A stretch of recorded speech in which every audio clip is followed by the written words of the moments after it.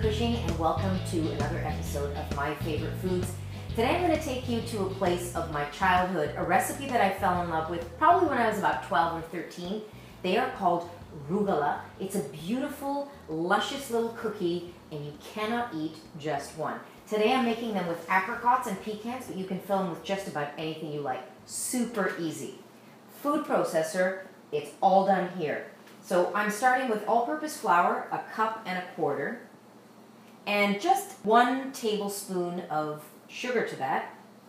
And then I'm adding just a pinch of salt, as with all sweets.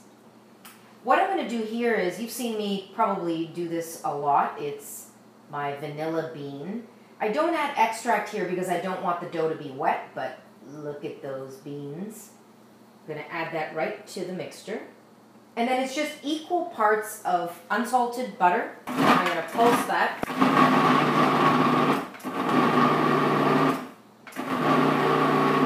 Until it starts to look like coarse meal. Now, to that, I'm just going to add the same amount as I did butter of cream cheese. Plain cream cheese.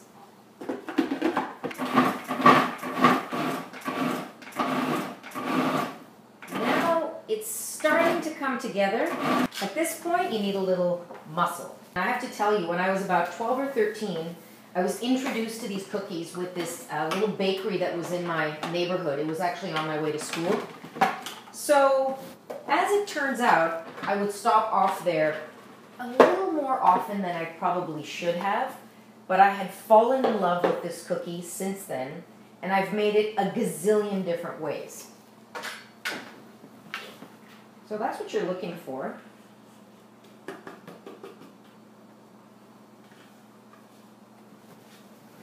It's a bit crumbly, but now my hands are just going to bring it gently together.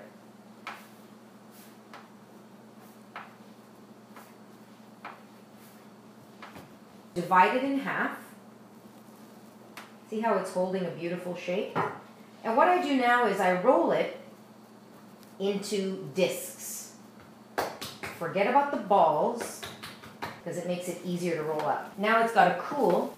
I like to cover it so it doesn't get any sort of air in there. Go into the fridge, 30 minutes, but you could make this actually and freeze it and make it a month from now. It's very versatile. Here's my chilled dough. Now it's time for rolling. A little bit of flour.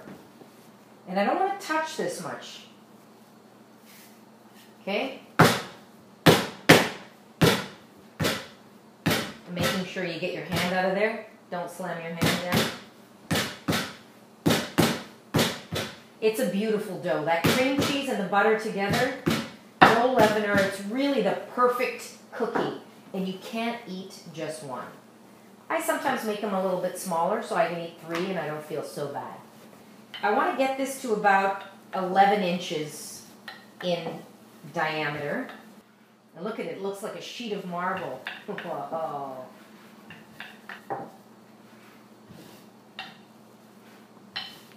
Okay, let me just show you the thickness. It's got to be pretty thin, right? Typically these are made with nuts. I love pecans. You can use almonds, hazelnuts, walnuts, whatever you like.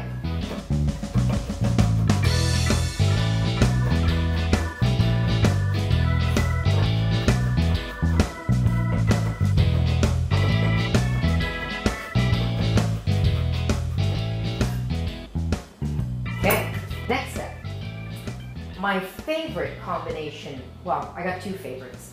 Chocolate and hazelnut rules. I mean, it's ridiculous. But today I'm making a slightly more fruity version, and I find that apricot jam is the best for this. I just love it. It's really just how much you can spread on here so it's not too thick, not too thin, just perfect. Now I want to leave just a little bit on the edge there so it doesn't all seep out. So you're also going to want one of these little beauties. This is a little ravioli or a pastry cutter. And I want to cut this into 12 triangles. It's almost like the way you would make a croissant. So I do it in 4, so just in half and then in half. And then each of these quarters into 3.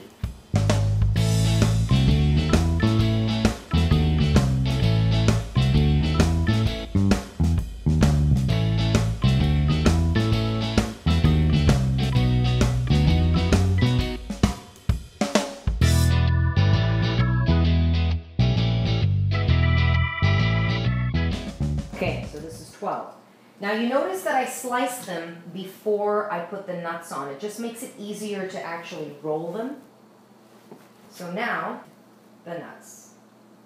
I would say that's pretty good looking. So now what I do is I start rolling from the outside of the circle in towards you. So that's, I'm going to show you how I like to do that. So tucking it in, but not pressing too heavily.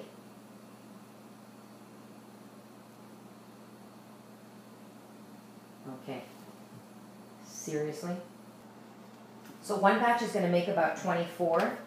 You can have so much fun with these, and over the years, I have had so much fun. Equally fun making them and eating them. Okay, and now I'm going to tell you right now, mine are not perfectly even. This one is a little bit smaller, that's a bit bigger. Don't sweat it. So now, 350 degrees.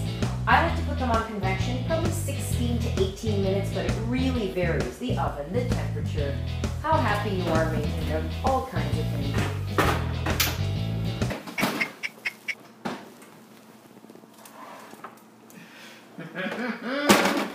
That's what I'm talking about. Look at these babies. So look at that jam oozing out and the little just golden all around each one. This is what I'm looking for, a nice golden bottom. Look at that, that's perfectly cooked. They're still pretty hot. I can smell all this amazing jam. Oh, cream cheese, it's ridiculous how good it is.